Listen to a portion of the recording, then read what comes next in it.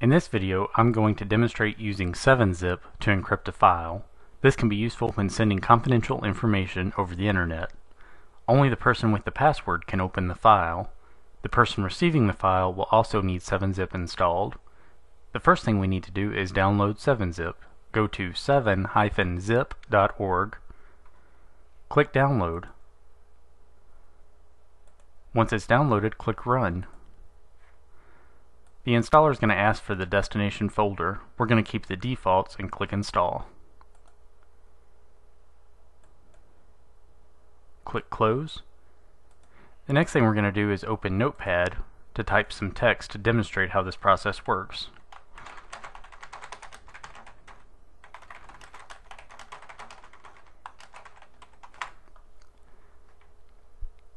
I'm going to save the document to the desktop.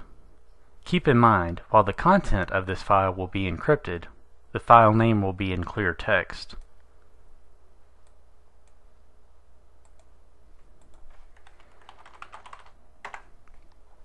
The file is now saved on our desktop.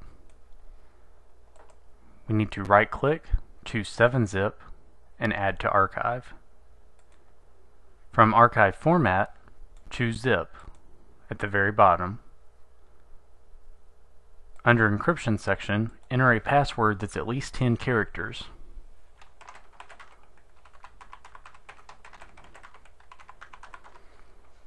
For encryption method, choose AES256. 7-zip turns the attachment, or the text file, into a zip attachment. The next thing we're going to do is open our email.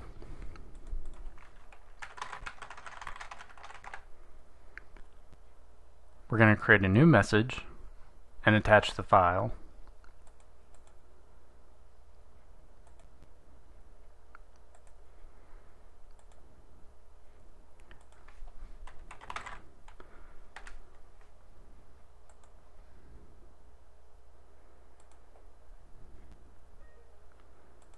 Okay, I'm going to go back to the desktop and delete what we just did.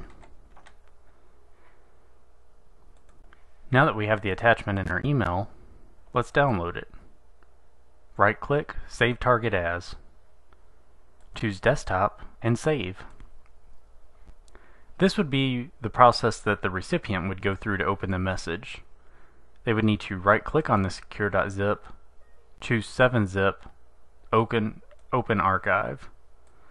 Once this is open, they'll see all the files within the archive. When they try to open secure.txt, they'll be prompted to enter the password we created earlier. They can now see the secured message.